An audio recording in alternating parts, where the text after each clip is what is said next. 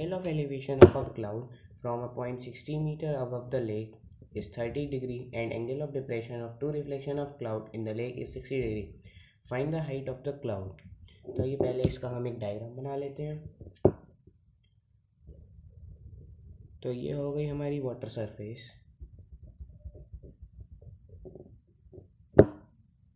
यहाँ मान लेते हैं ये हमारा क्लाउड है। इस पॉइंट को सी से डिनोट करेंगे।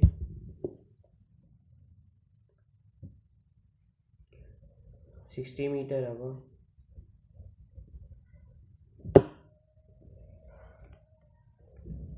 एंगल ऑफ एलिवेशन जो है 30 डिग्री है यहाँ का। अब इसका रिफ्लेक्शन जो है पानी में बन रहा है जाके।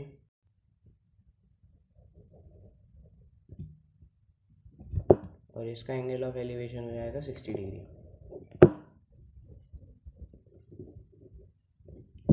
चलिए इसकी अब नेमिंग कर देते हैं।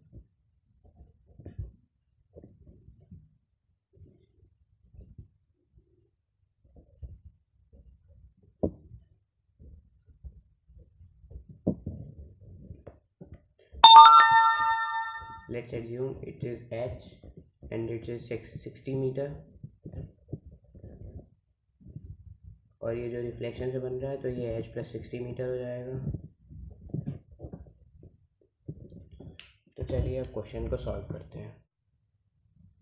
तो पहले हम इस एंगल के लिए tan 30 लगाएंगे जो कि हो जाएगा cm/pm। tan 30 की वैल्यू होती है 1/√3 और जो cm हमने लेट करा था वो h है और pm को जैसे कि वही लिख देंगे। तो हमको यहाँ पे निकालना है pm इक्वल्स टू √3h। इसको एक बॉक्स में बंद कर देंगे। नाउ इन ट्राइंगल PMC हमारे पास tan 60 है तो जो कि cm/pm हो जाएगा। tan 60 की वैल्यू √3 लगा देंगे हम लोग। h प्लस 60 और pm को जैसे का तैसे लिख कर देंगे। तो जो pm होगा वो h प्लस 120/√3 हो जाएगा। इसको हम फिर से बॉक्स में बंद कर देंगे। इसको इक्वेशन 1 से डिनोट करेंगे और इसको 2 से, और इन दोनों को हम इक्वेट कर देंगे। From first and second equation we get √3h is equals to h plus 120/√3।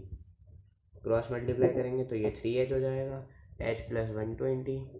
तो यहाँ से जो है h इज इक्वल्स टू आ जाएगा हमारा 120/2 जो कि होगा h इज इक्वल्स टू 60।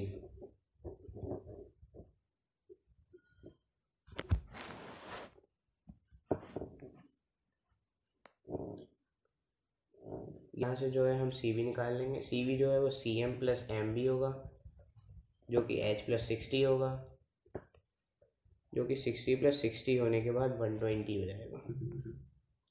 तो यानी कि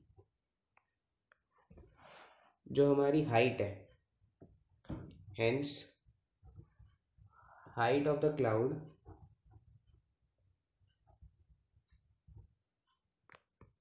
from the surface is 120 metre.